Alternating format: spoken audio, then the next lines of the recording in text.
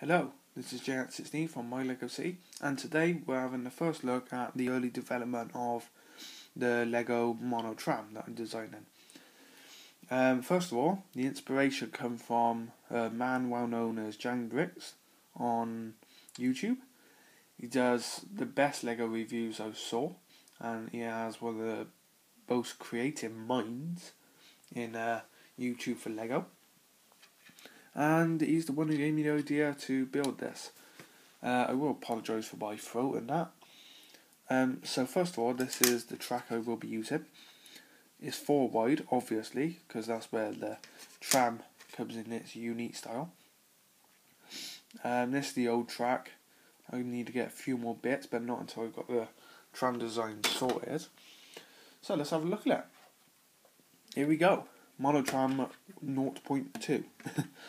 This is actually the second design. The first design was an early prototype and looked very different. The main feature of this is the cockpit.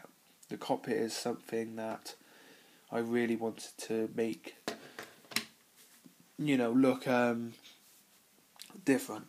Make it look like a tram as well. And it does. It suits it very well. And this compartment is 1 of 5. There'll be another one exactly to this, but on the other end. And then there'll be 2 passenger compartments, and then a motor. Then the motor will be right in the centre. Then the motor being in the middle is going to be like a British intercity they built years ago. And it had all these cars, and then right in the centre of it, it had this massive power unit. And that way you could have loads of passengers and then just one car, especially for the engine. And it was right in the centre of the train, and that's what I'm going to do with this. And it should work. I can't see any reason why it wouldn't. The motor's got to be battery powered. It's got to be just a small one. It ain't got to be radio controlled or nothing. So, as you can see, it does have its own look to it. It is missing loads of stuff. Now, these are all from the Lego haul part 1. Which I had. This was mainly for the tram, where every bit was. And it was mainly these red bits, as you can see, what hold these white tiles on. And a lot of these, there was like 22 of them. And they basically make up the livery. That's what the livery's got to be, these white tiles in the line. And on this side, there was actually 2 more here. But it turned out the driver wouldn't fit in with them. So I had to redesign that and put these big plates in. And I'm still not 100% on this. So I may have to change that to a window or something. But for now, it looks alright. There's loads to be changed on it, I'm sure. The windows, when I designed it, these were red, but I can't get any red ones at the moment. So these blue ones are just taking its place at the moment. They will not be on the final design.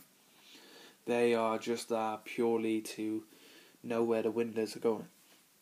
Also, these white bricks across the bottom, these are old ones. These will not be used in the final design. These are just to make up what it's going to look like. And I don't know, I'm still not 100% on just having that all white. But with the red windows, it does look pretty cool. So maybe, maybe not. I'm not too sure on that. As for the roof, here's the door. As you remember, I showed you in the Lego haul.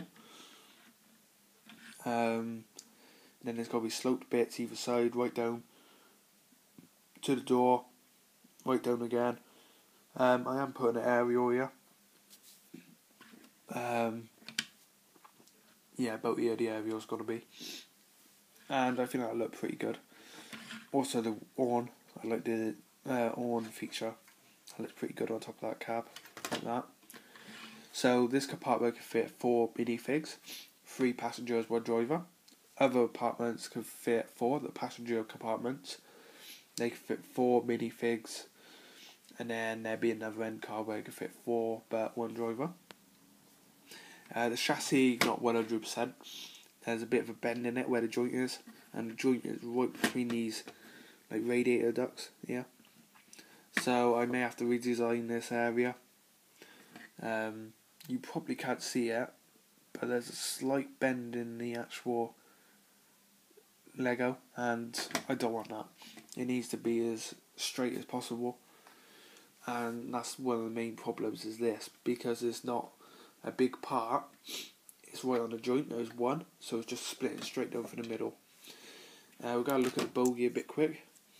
So these are made up from one of these little circular things onto a disc mount, and then these axles. Basically these are car ones, pretty simple, and they just go on the bottom like so. And the wheels that's going to be used are these from the Lone Ranger set, not off this Lone Ranger set, but I have 3 more of these coming, so they will be used on this one. This one will be staying complete and put away on display, and then the rest of the Lone Ranger bits will just be put into the pots for spares. So the door is basically a big window, comes up. It's the same as one of these windows here. It's just it will be able to open. And the floor, also something's got to be done with the floor just to make that look a bit nicer. It'd probably be flat tiles. I might even have a minifig stood up by the door. So yeah, that is the first look at the MonoTram. Just a quick look at the headlights actually. So you got the rear lights here, and then you got the front lights here, directional lighting. Now these ain't complete.